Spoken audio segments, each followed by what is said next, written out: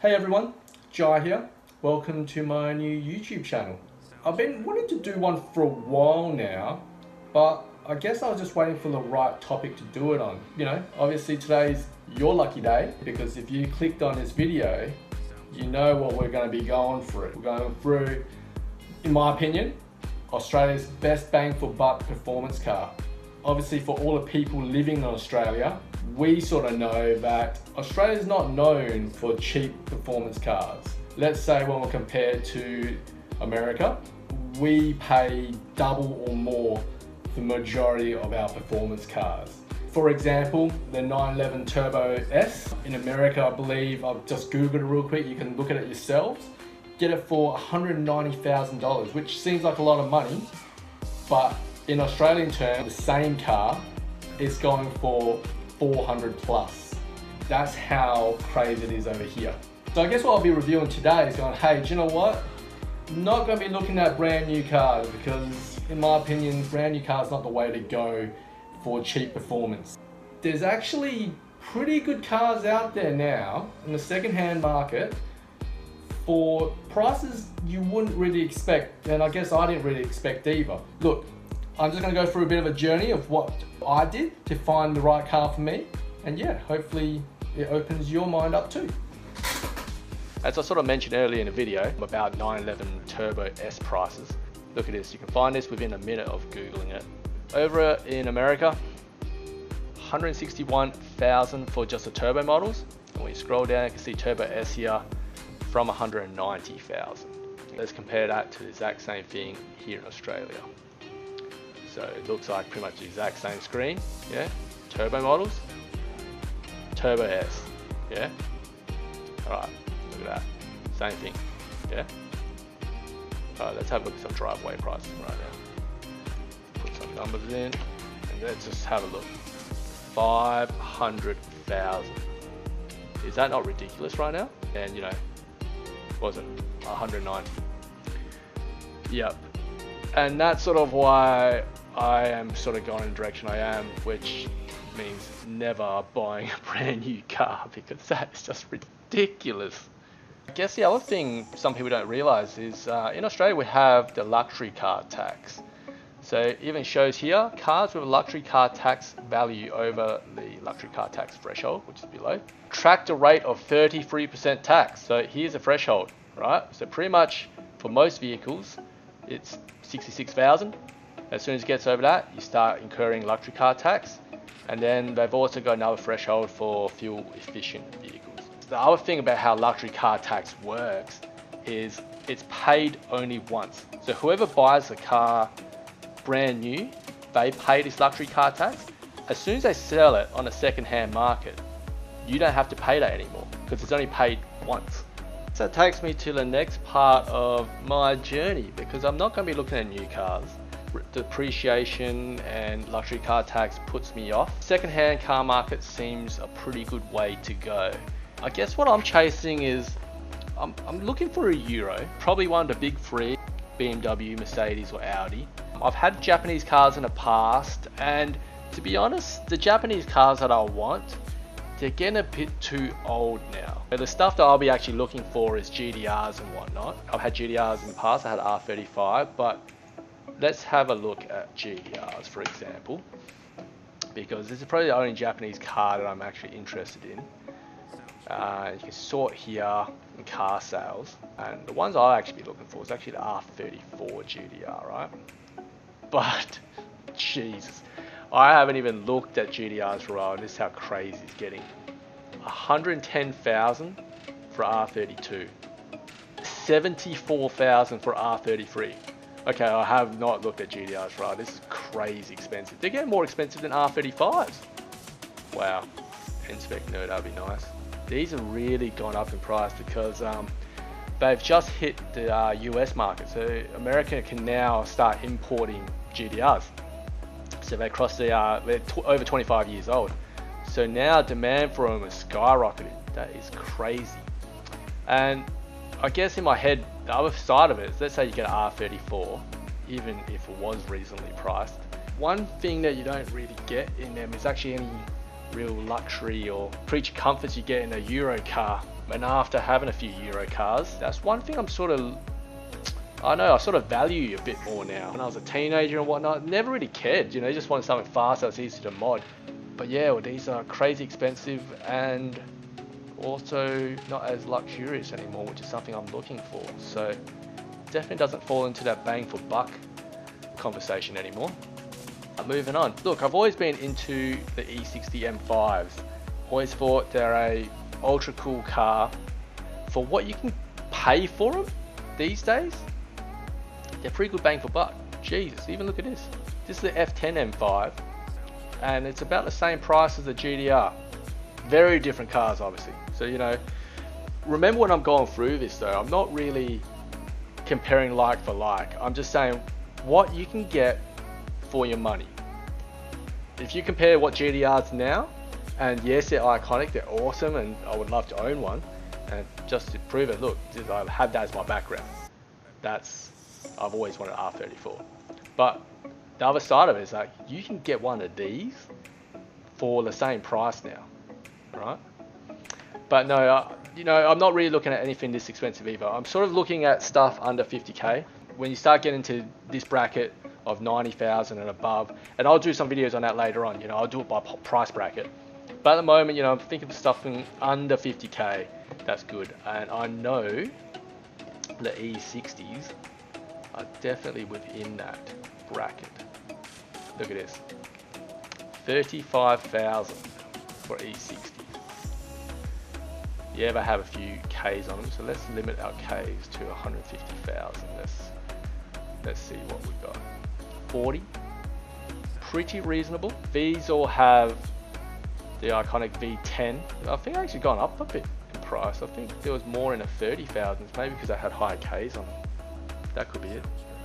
The one thing about these M5s though is the SMG gearbox. They all have the SMG gearbox. Oh, actually no, maybe some have a manual, but very, very rare. Actually, I might Google that too. E60 M5 manual.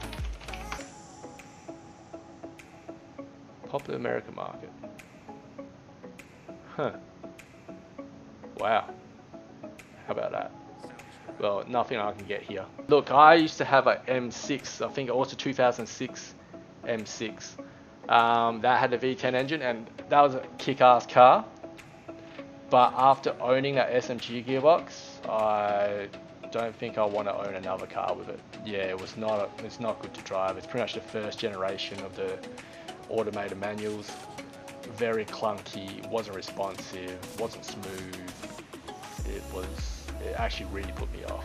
So that's really put me off M5s in a way as well, because I know they have the same gearbox. The other BMW that is definitely something that I'm interested in is the M3s. I do like the E46, but they also have SMG gearbox. So I'll be looking at the E92 M3s. Now, there's a reason why I've actually put 2009 as my minimum. Reason behind that is come 2009, from that year onwards, they had the new iDrives. So you can see here, that's a new iDrive system. And I used to have a BMW 135i, I believe it was a 2012 model, 2012, 2013, that had the new iDrive, and that was really easy to use. And my M6 I had before that was a 2006, so it had the old iDrive, and after having a new one, it's pretty damn hard to go back, to be honest. And I know it's something that people probably don't care about, but obviously I'm looking for something for myself, and yeah, after you have certain creature comforts, it's sort of hard to go back. But you can sort of see these cars under 40,000. Now that definitely is a price range that I'm sort of looking in at the moment, and I think these are very well priced for what you get. These are probably going to be the last of the naturally aspirated M cars. Everything these days coming out with turbos, and these are pretty damn fun to drive. Very responsive, more track orientated, very high revving. I think revs over 8,000. Very dynamic cars. There's quite a few out there around the 40,000 mark, And to be honest, I'm actually liking the look of the sedans more than the coupes. I think they're a bit more practical and they have something about them. But the coupes do look nice, don't they? Especially with the carbon roof. One thing I find in Australia, a lot of people are getting away from the carbon roofs. They're opting for the sunroofs, right? Like, look here, for example, look at this sunroof. Like, I know some people like, but we're in Australia. Who wants more sun? Do you really want more sun? And like, you could have a carbon fiber roof, reduce like the center of gravity. I don't know, some people like the look. Ooh, manual one. But yeah, I guess if I had an M3, the first thing I'll probably change is those grills. I love the black grills. That's pretty much everything. Every BMW that I've bought, I've always got the black grills straight up. Alright, let's move to the next one. I really like the new RS3. Having said that, I think, let's say if we look at the M3 and say that's currently in the lead, you can see the RS3, especially the new ones. Let's go high to low. Are way more expensive than that. 100,000, 90, 86, 80ish, high 80s by the looks of things. And is this really double the car the E92 M3 is? In my opinion, not. Yeah, they look damn cool, but double the car? It's pretty hard to justify that price, right? I'll tell you what, that's one thing that all the new cars have done. They've moved the interior game on. You know, you sort of go back to the older style generation, and that's one thing that sort of gets left behind is the interiors.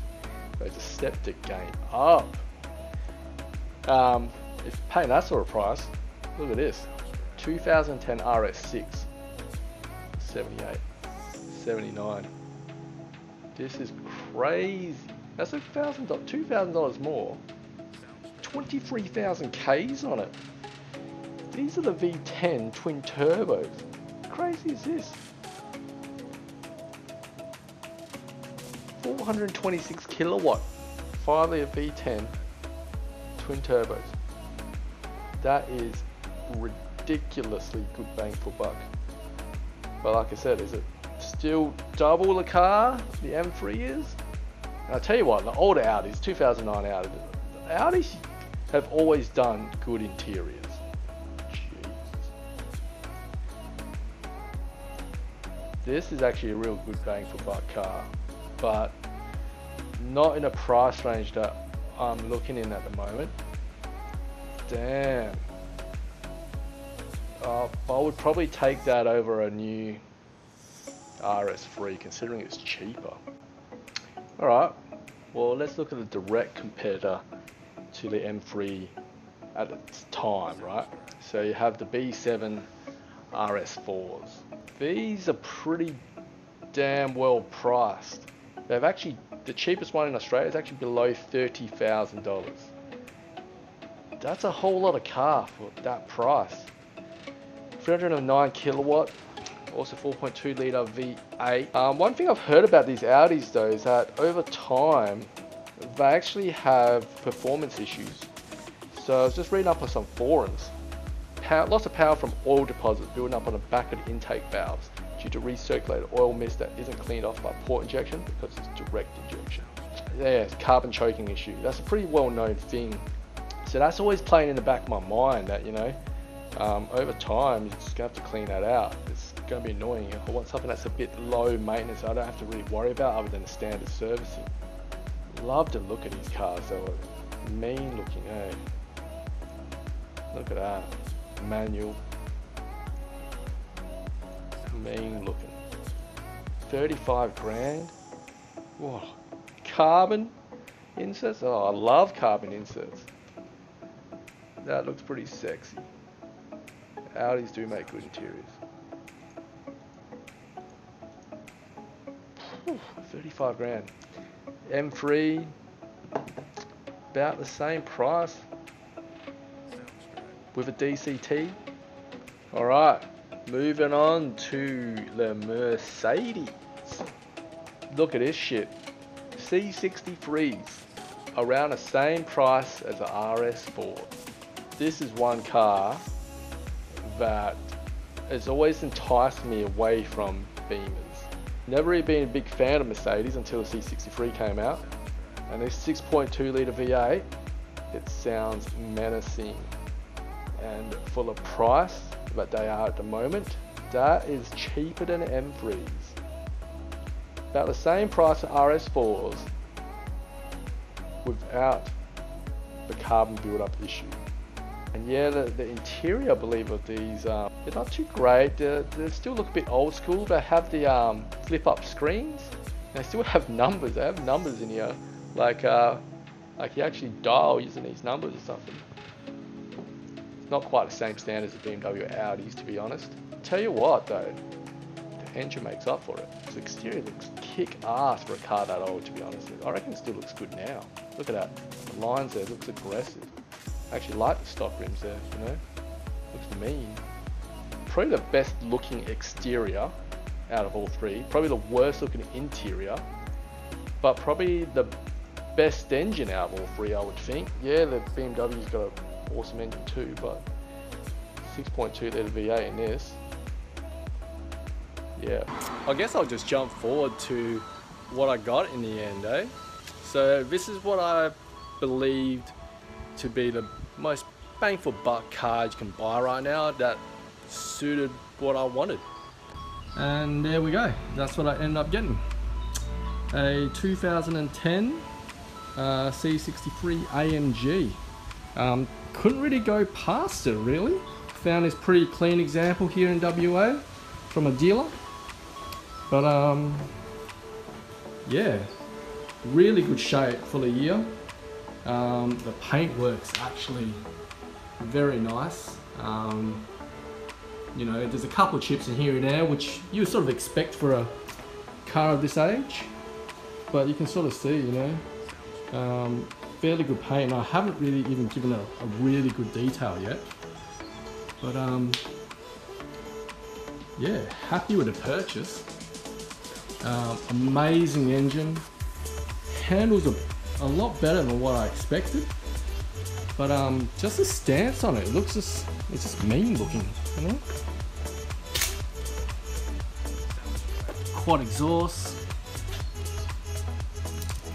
Yeah, we're very happy to purchase. So look, going forward, if you're interested, I'll be putting up more videos like this. Probably a bit of a review of the car itself. And yeah, very happy.